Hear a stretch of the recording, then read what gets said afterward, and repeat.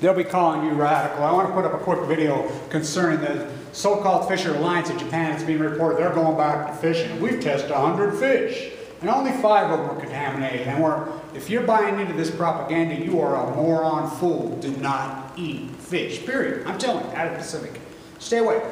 I was a huge tuna eater. Yeah, I was perfectly good healthy when I got mowed down by the truck. And I want people to know that I went from, it's been almost 2 years.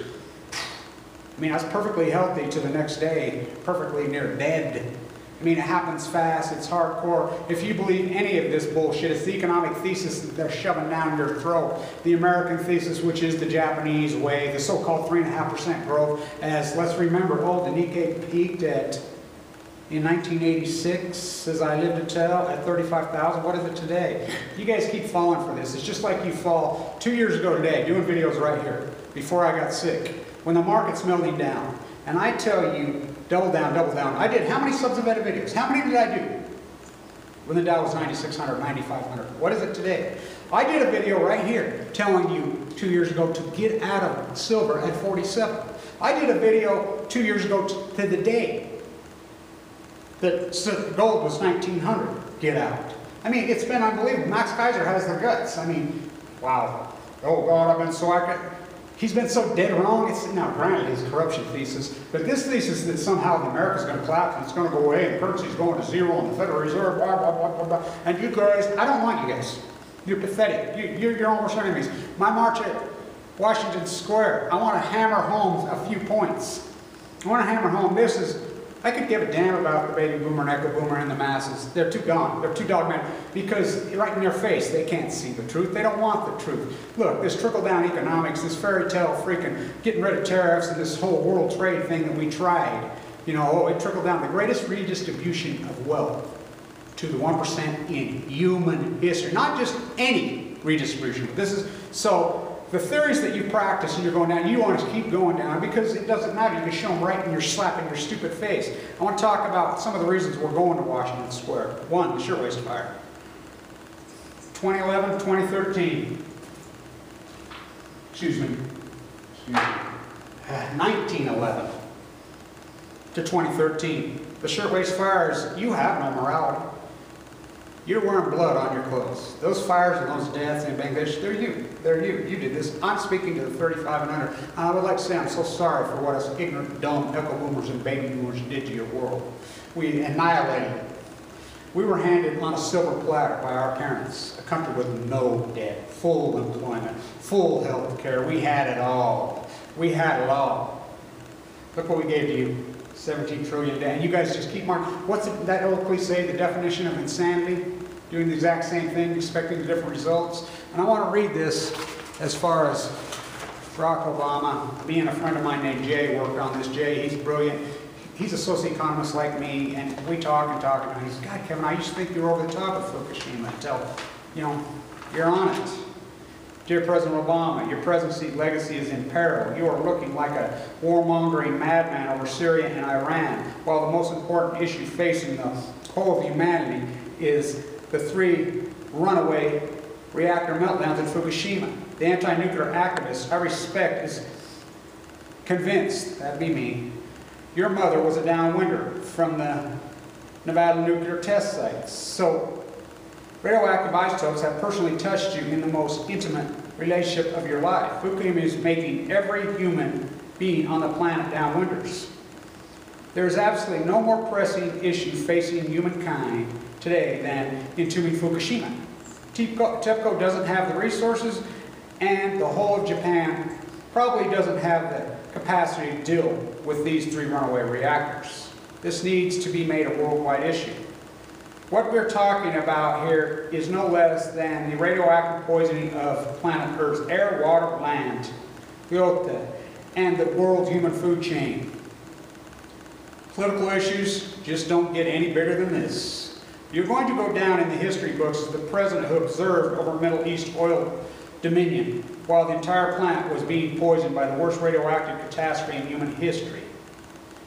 Please reach outside the White House bubble, Mr. President, and consult some of the anti-nuclear experts on the gravity of this situation. My friend Jay wrote that. Look, this issue is giant. It is morality issue. This is for Thomas Ackerman. A lot of people don't know this. 3 years ago, I was in Washington Square, in that crazy windstorm you New Yorkers know, 2010, walking around looking for Jackson Pollock's first studio over there on 8th Street. We're going to this place at Washington Square for so many reasons. I'll explain when I get there. The shirtwaist fire, as you got the Bangladesh blood all over you, thousands dying, you killed them, you don't care. You don't care. Americans have no morality. They have none, zero. You know, slaves in Asia and China, Chief China's jobs, they don't care. The same fairy tale, they don't care. Fuck the baby boomers, fuck the echo boomers, I'm sick of them. Dogmatic, they think I owe them something. Oh, you better take pictures, a guy told me. Fuck you. This is for the post-ignorance. I want to say this. A lot of people don't know this. Pollock's studio was right there on 8th. He was broke off his ass. He was starving. I mean, literally. So one day, him and Motherwell walked out to Washington Square. Very few people know this. They set their paintings on the sidewalk to sell them. A few people bought. And by the way, I think one of them's still lurking around. Somebody bought. They never did find it. They don't know this. No one knows this. You know, believe it or not, a young curator at the MoMA, as a show, got me and they're like, Kevin, go to work on this. As I was trying to organize post-ignorance then and Occupy. Remember, Occupy was started with some group that we were right there with, 5 people. This is for Ackerman. Mrs. Whitney came walking by. Mrs. Vanderbilt Whitney. She's like, whoa, those are nice. The rest is history. And if you people don't understand art and socioeconomics and philosophy and what has this got to do with nuclearism, it's everything that's got to do with nuclearism. Everything, QE1, QE2, QE3, QE4.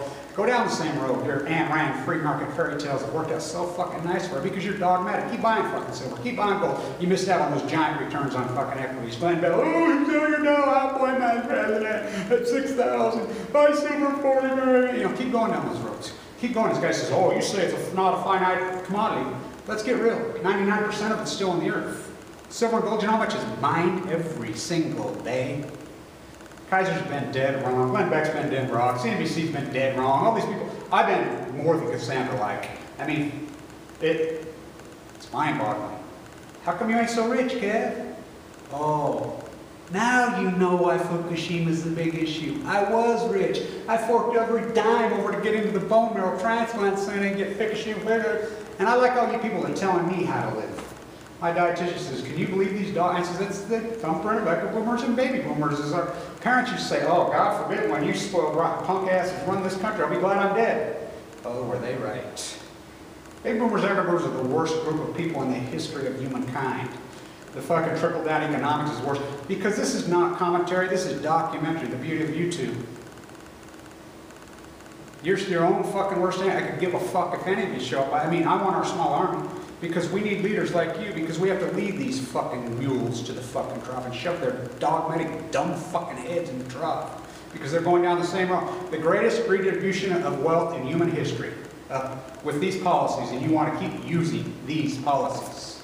Same old, oh, the Fed and the left guy, the Fed in fucking 1913. The Fed started in the 1780s. Yeah, I got named the Fed. It's been all kinds of dynamics. Greenspan kidnapped the fucking Fed. Corrupt? Fuck yeah, it's corrupt. Bernanke helicopter band dribbling up, fuck pathetic. QE1, QE anything was against the law, tell Bushy boy.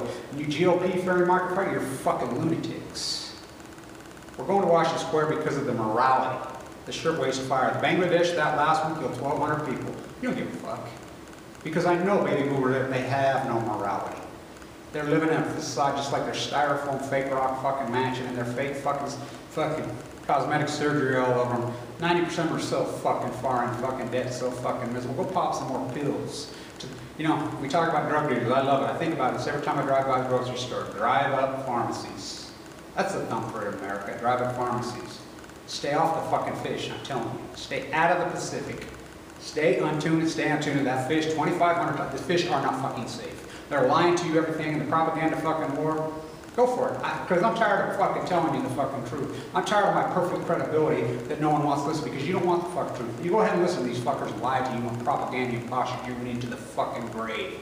Go for it. Not me, motherfucker. Stay untuned.